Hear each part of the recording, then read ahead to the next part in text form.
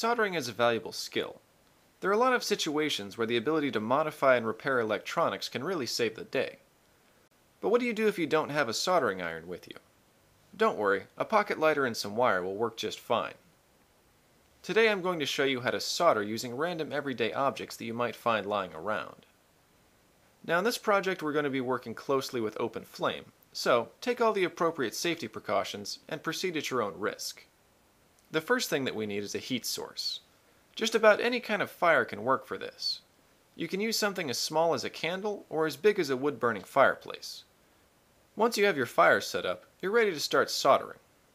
The simplest kind of soldering is just connecting two wires together. This can be done by heating the wires directly and doesn't require any kind of a soldering iron. Take two wires and strip the insulation off the ends. Then twist the wires tightly together. Put the ends of the wires over your flame and allow them to heat up for 10 to 20 seconds. Then apply solder to the opposite side of the exposed wire. You don't want to solder the section of wire over the flame because chemical residues can build up in this area that make it difficult for the solder to properly adhere. When you're done, cut off the unsoldered portion of wire. Your wires should be firmly connected. Now if you want to solder on a circuit board, you're going to need some kind of tool to use as a soldering iron. I recommend using something made of steel because it holds onto the heat a lot better than copper or aluminum. When working with smaller flames such as candles and lighters, you want to use smaller pieces of metal so that they'll heat up faster. My favorite thing to use is 14 gauge steel wire. To make it easier to work with, I folded the end of the wire over and bent it into an L shape.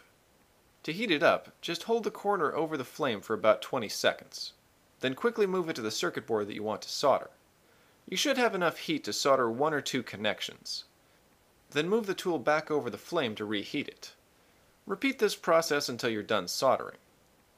If you're working with larger fires, there's a few things that you need to do differently.